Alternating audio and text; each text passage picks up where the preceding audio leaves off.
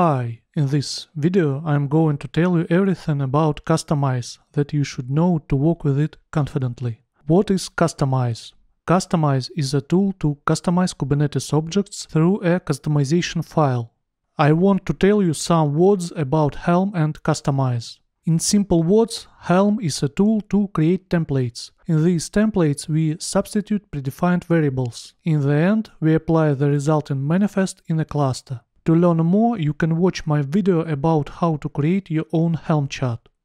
Kustomize customizes predefined manifests through customization.yaml file. For example, changes number of replicas in the deployment.yaml file. These programs use different approaches and the best way is to work with both. By the way, you can combine them. For example, generate Helm release and change some values with Kustomize. How to work with Kustomize?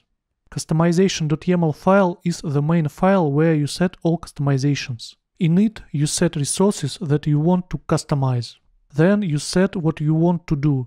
In the example, I want to add a namespace field to the deployment and change an image field. In the end, you execute the build command, or you can apply a generated manifest to the cluster with Kustomize immediately.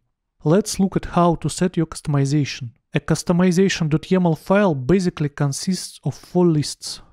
You can mention that in this file you don't see the namespace field from the previous example. All because the namespace field is a convenient abbreviation for a full configuration that belongs to the transformer type which is specified in the transformers section.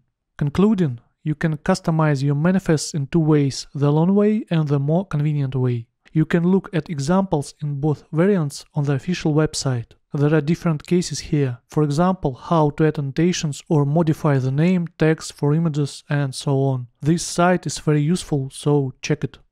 Where should you put customization.yaml file? The first way, put customization.yaml file in a directory with the manifests that you want to customize. In a second way, Kustomize uses a conception of bases and overlays. In the base directory you put manifests that you want to customize, and in the overlays directory you put your customizations. This way is convenient when you have several environments.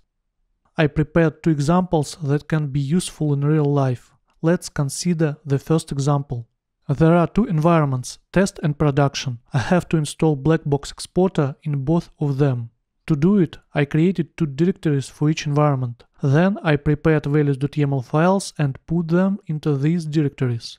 The main differences between these files: in the production file there are node select and toleration sections. As you see in the test file, these sections are absent.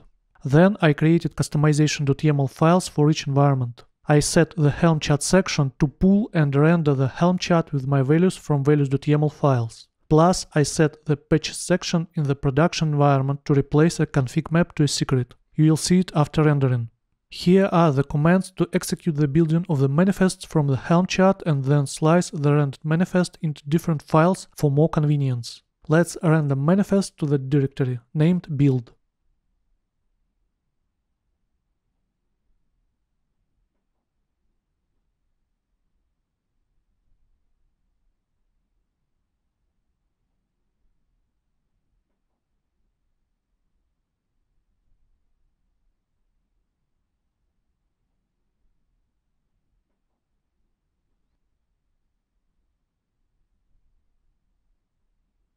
As you see in the test environment, there will be the config map, and in the production environment there will be the secret. We are ready to deploy these manifests in clusters.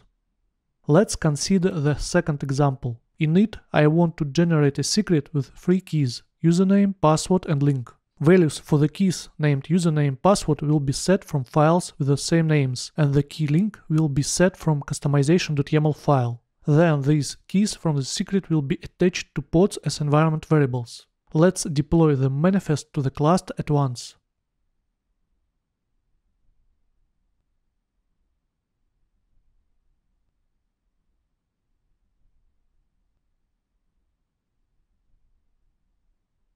Let's go into a pod to look at the environment variables.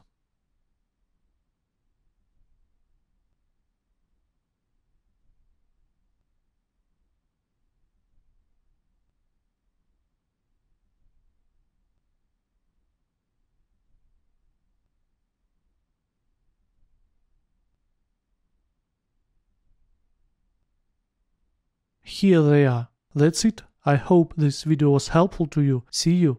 Bye.